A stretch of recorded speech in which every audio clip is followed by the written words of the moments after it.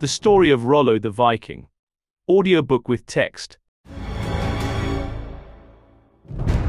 For more than 200 years during the Middle Ages, the Christian countries of Europe were attacked on the southwest by the Saracens of Spain, and on the northwest by the Norsemen, or Northmen. The Northmen were so called because they came into Middle Europe from the north. Sometimes they were called Vikings, or pirates, because they were adventurous sea robbers who plundered all countries which they could reach by sea. Their ships were long and swift. In the center was placed a single mast, which carried one large sail. For the most part, however, the Norsemen depended on rowing, not on the wind, and sometimes there were 20 rowers in one vessel. The Vikings were a terror to all their neighbors, but the two regions that suffered most from their attacks were the island of Britain and that part of Charlemagne's empire in which the Franks were settled. Nearly 50 times in 200 years the lands of the Franks were invaded. The Vikings sailed up the large rivers into the heart of the region which we now call France and captured and pillaged cities and towns. Some years after Charlemagne's death they went as far as his capital, Aix, took the place, and stabled their horses in the cathedral which the great emperor had built. In the year 860 they discovered Iceland and made a settlement upon its shores. A few years later they sailed as far as Greenland, and there established settlements which existed for about a century. These Vikings were the first discoverers of the continent on which we live. Ancient books found in Iceland tell the story of the discovery. It is related that a Viking ship was driven during a storm to a strange coast, which is thought to have been that part of America now known as Labrador. When the captain of the ship returned home, he told what he had seen. His tale so excited the curiosity of a young Viking prince, called Leif the Lucky, that he sailed to the newly discovered coast. Going ashore, he found that the country abounded in wild grapes, and so he called it Vinland, or the land of vines.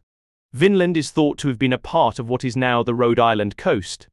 The Vikings were not aware that they had found a great unknown continent. No one in the more civilized parts of Europe knew anything about their discovery, and after a while the story of the Vinland voyages seems to have been forgotten, even among the Vikings themselves. So it is not to them that we owe the discovery of America, but to Columbus, because his discovery, though nearly 500 years later than that of the Norsemen, actually made known to all Europe, for all time, the existence of the New World. The Vikings had many able chieftains. One of the most famous was Rollo the Walker, so called because he was such a giant that no horse strong enough to carry him could be found, and therefore he always had to walk. However, Rollo could do on foot what few could do on horseback. In 885 700 ships, commanded by Rollo and other Viking chiefs, left the harbors of Norway, sailed to the mouth of the Seine, and started up the river to capture the city of Paris. Rollo and his men stopped on the way at Rouen, which also was on the Seine, but nearer its mouth. The citizens had heard of the giant, and when they saw the river covered by his fleet they were dismayed. However, the Bishop of Rouen told them that Rollo could be as noble and generous as he was fierce, and he advised them to open their gates and trust to the mercy of the Viking chief. This was done, and Rollo marched into Rouen and took possession of it. The bishop had given good advice, for Rollo treated the people very kindly. Soon after capturing Rouen he left the place, sailed up the river to Paris, and joined the other Viking chiefs. And now for 6 long miles the beautiful Seine was covered with Viking vessels, which carried an army of 30,000 men.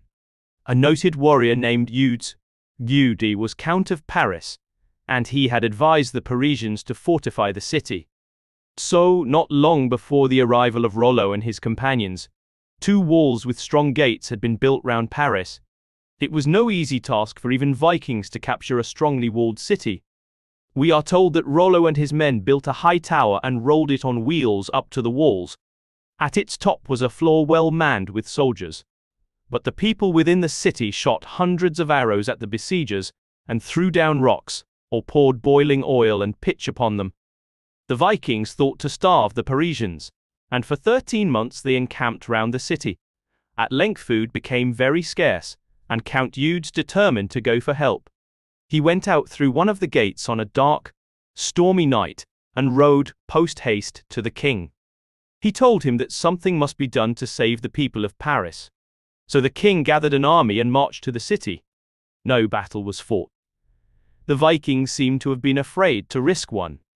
They gave up the siege, and Paris was relieved. Rollo and his men went to the Duchy of Burgundy, where, as now, the finest crops were raised and the best of wines were made. Perhaps after a time Rollo and his Vikings went home.